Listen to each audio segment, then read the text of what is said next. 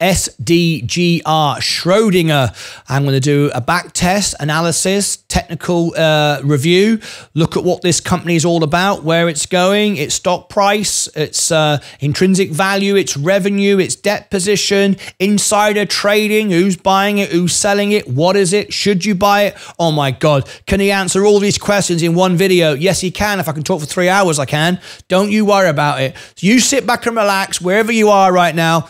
A big review has been done recently about apparently most people sit and watch the show on the toilet. There you go. Apparently it's been alleged. Anyway, enough of the alleging, and let's get on with the Schrodinger SDGR stock review. What is it? Now, why am I doing this? If you are a member of my channel, you can request me to make a video, whether I buy the stock or not, whether I care less or not. I don't even know what this stock is. I'm looking at it for the very first time live in the show, and you are getting this information.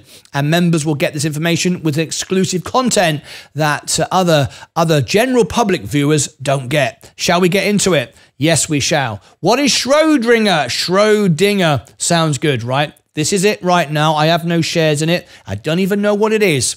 Let's discover together. Schrodinger. Right. Schrodinger engages in the provision of chemical simulation software. Chemical software simulation. Now that sounds interesting for a start. I didn't know you could have chemical software. Anyway, to the pharmaceutical industry. Now, as an investor in J&J, I like that industry. It operates through the software and drug discovery business segments. It's got my interest because you cannot get better and more profitable for the right software companies and the right pharmaceutical companies. Put them together and boy, you could be in for some serious stocks here. Anyway, let's have a look. Let's scroll down and see. Now then, that's the outline of what this company is. Let's see a little bit more. I'll zoom in and make it a bit easier for you. There you go. The software segment sells software to transform drug discovery across the life sciences industry and to companies in material science industries. The drug discovery segment offers diverse portfolio or preclinical and clinical programs internally and through collaborations. They have advanced or various stages of various stages of discovery and development. The company was founded by Richard Friesner, William A. Goddard, and is based in 1990, headquartered in New York. Okay. There's some basic information. The CEO, Rami Farhad, employees 787, quite small company, headquartered in New York. Okay. One of the first things I'd like to do now if I'm going to buy this is to review the CEO and those who founded the company, look at their history, their experience, how effective and successful they've been in the past, and that gives me an indication how likely they are to be successful in the future. I'll do a full balance sheet check as well. I'd like to look at that. We're not going to do all of that in this video. It's only a 10-minute video. I'd like to look at their debt, how much debt they have, and so on and so forth. The market cap, 1.56 billion. Okie dokie. There we go. We can see the market cap there. Price to earnings, 24 times earnings, which means it's not a negative. It is making money, which is interesting when I come on to the date of inception in a moment. Pays no dividend. Average volume, 668. The volume today is 746. So the volume is up today. Always good to see. We're like a stock with volume. Otherwise, you can't get in and out. You can't trade the stock very well. It doesn't move very much. It has no movement and no life. You want some life to the stock. The low today was 2140. The 52-week low was 1585. The high was 59, and the high today was 21. So it's had a reasonable swing of movement. The analysts, of course, Morningstar, again, analysts are very influenced, a bit like Jim Cramer. We talked about him earlier. Don't always go on this just because it's a buy on here. Doesn't mean you should buy it. But it's always nice to see no sellers and a good high buy like that. Now then, before we move on any further, we need to note that this company's only been around since 2020. It's got very little history. So my back test is not going to be that effective over time. However, 2020 was when it came out. And unlike a lot of IPOs that just to crash and burn, this one didn't. However, they've been crashing and burning for the last 2 years. 3 years ago, IPOs did okay. So don't get too excited when you see this going, well, hang on a minute. Most IPOs crash and burn. They do this year. They did last year. 2020, not so much. Why? Because it was just after COVID, March 2020, everyone was at home buying everything. Everything went up and then it all sold off. So don't be too excited about that bounce because that's what everybody had. Not everybody, but most companies had that in 2020. All right, particularly companies that were benefiting from being at home. For example, things like Kavana or Peloton or Zoom, whatever.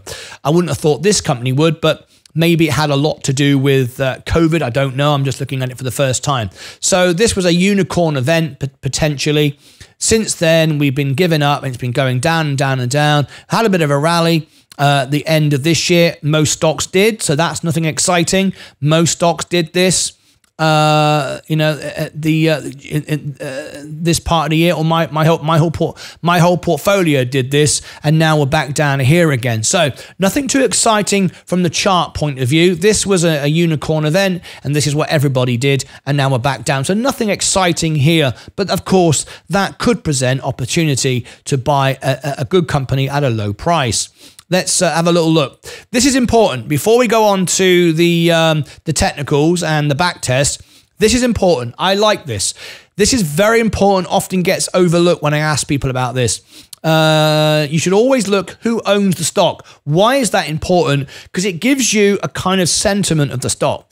If you've got a company that it's owned by Mullen investors and Binky Bonk coin and Pepe coin and God knows what else, it's very likely to be invested by gamblers and scammers and bots and stuff like that, and it's going to be very volatile. You want to see a company like this, you want to see it have all the pharmaceutical companies, good quality companies. I'd like to see J&J in this list. Let's have a look. Teladoc, CRISPR, Unity, Block, C3AI, a bit of a warning there, and CrowdStrike. Okay, not great.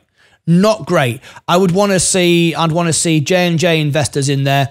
Pharmaceuticals, because if they're investing in it, maybe there's a partnership building. I don't know. You can see how you can put these pieces together and start to see, okay, if people from J&J, I'm just using them as an example, are investing in a company like this, or maybe even Palantir being a software data company, perhaps there's a connection there. Perhaps they're investing in each other. Amazon would have been good because they have medical interests. If they were investing, if you've got shareholders investing in Amazon as well. But this is what generally is in this stock. C3AI is good, but that was overbought and that went down the toilet. And so everyone got too excited about that one. The others I don't know a huge amount about. I know Teladoc is something that Kathy Wood likes, but Kathy Wood likes Kathy Wood, not necessarily the right... what's right for her shareholders, her investors, but what's right for her. So I'm not thrilled to see that, but it's okay. Anyway, there's what we have available on Robinhood. Now let's go over to do a back test. Now this back test, to be fair, isn't going to be that much use, because I always like to compare it to the S&P, but we want to look at 10 years, 20 years, really. Unfortunately, we can't. It's a new company. We saw it pop there. Schrodinger is in red, and the S&P 500, the benchmark, is in blue. As you can see, it popped up. It liked COVID. It liked the unicorn event, and that is a warning sign to me, because something unusual, which may never happen again, was what popped the stock. However, if we get another pandemic or something like that, maybe this company could be, react in that time. No real reason to think COVID is going to surge. Maybe it will, maybe it won't, I don't know. But even if that was the reason why it popped, but it certainly popped after COVID, then fell away, and you can see it's been falling away. You can see similar movements to the S&P. When the S&P moved here, so did Schrodinger. You can see it when it came down, so did Schrodinger. They kind of follow each other. It rose together, fell away. It does seem to be slightly more volatile though. which is you'd expect. And if we put $10,000 in to the S&P, by now we'd have 11.9. With Schrodinger, we'd have lost 70% of our money. We wouldn't be that happy, would we? We wouldn't be very happy if we put in 10 grand and now we've only got 3. However, there it is. That's what we have. Now then, this is what I want to look at now. I want to go over to this here and look at some financial information with Schrodinger. Revenue, it is down 2% overall at the moment, but we are moving up. Over the 1 year, we're up. Let me just zoom in and make it a bit clearer for you if I can. Let me see what I've got. Up 19%. 3 years up 104%. You can see there, operating income down 12%. Operating income is down 166 million. Net income, hey, hi Martin, I'm back from my long hiatus. Busy stacking cash and building empires. Always looks like you are doing quite well. I'm proud and my best wishes are with you. Peace. Hey, that's very, very nice indeed. That's Peru. Peru Invest. This is made during a live video. That's very, very kind of you. Yes, we are continually growing, hoping to be the best, most honest, most real life channel in the world. That's a very nice surprise from Peru. Didn't expect that. Very, very nice. Only mentioned Peru this morning. There we go. 66.4 million net income. Operating cash flow down 104.8. Capital expenditure down 10.4 billion, down 5%. This isn't all looking good. Assets 842 million. Liabilities 230 million. That's not so bad at all. Current liabilities 107 million, and current assets 592 million. Now, if you're not an accountant or a CPA, you're looking for more assets than liabilities to have a good balance sheet. So that's looking okay. Let's scroll down a minute. The efficiency of the company. This is very, very important, particularly in today's market. We are looking for an efficient company. Gross margin, 56%. Not bad margins, right? Operating income down 81%, net margin down 82%. Okay, let's moving on down. Let me see. Now then, what does Wall Street give it as a target? Wall Street are giving it, now remember, Wall Street don't like things that they can't quantify. They're rubbish at doing Tesla. They're rubbish at doing other stocks like Virgin Galactic or Palantir or anything like that. They can't see past their noses. They're not really investors. They're more scalp traders and all the rest of it. In today, gone tomorrow. So we can't take what Wall Street have to say too much. Anyway, the lowest forecast is $31, 45% upside. So this looks interesting. The Wall Street target average is up 167%, and the high forecast is 290%. So the analysts like it. Now, our last thing we want to move on to is we want to look at ownership. We want to see, like I said before with J&J today, and I showed you what was going on with J&J, we're not looking to see when insiders start buying it. We're looking to see when insiders are selling it, and then the selling is slowing to have a stop. Because if we start seeing insiders buying it, then of course, if they're buying it, it's already going up. We've missed the boat.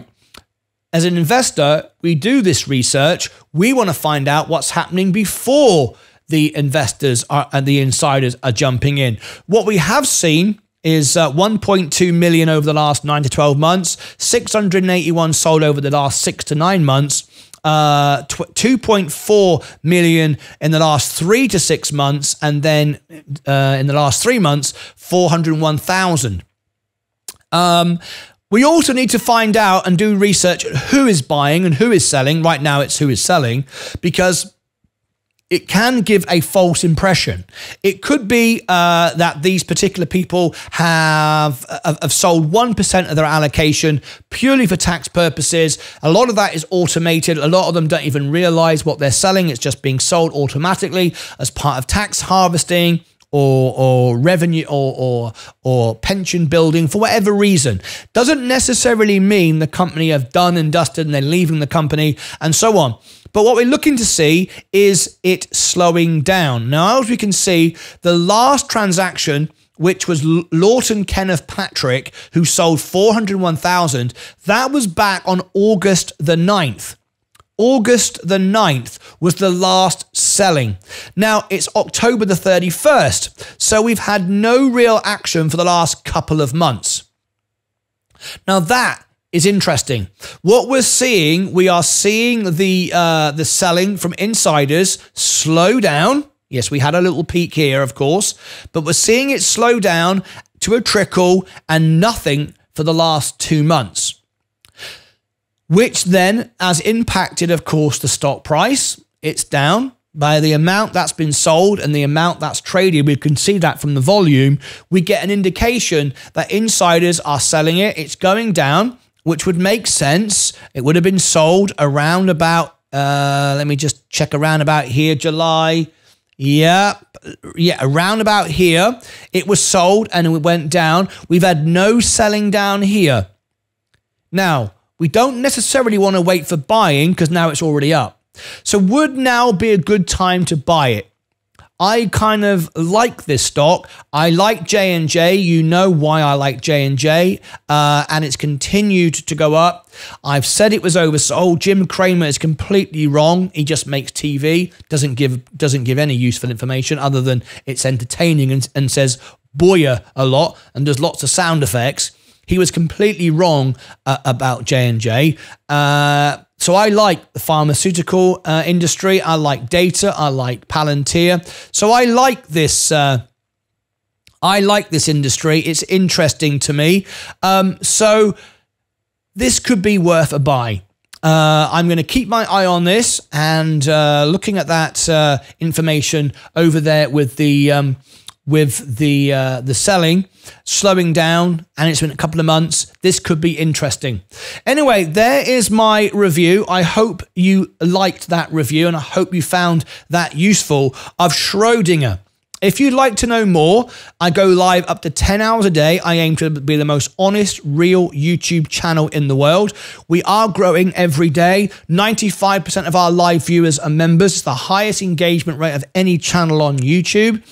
Join us as members. I work for you. I provide the most honest, real content.